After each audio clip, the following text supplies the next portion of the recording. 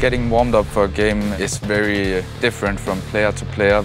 Almost every single time I play deathmatch, I listen to music. If we are playing on stage, then there's no option for music because they took the internet on our phone. I'm just singing in my head, I guess.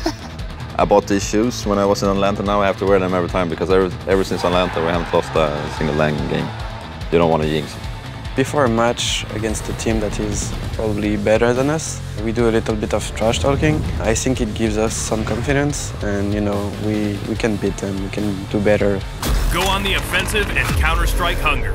Order online now at Dominos.com.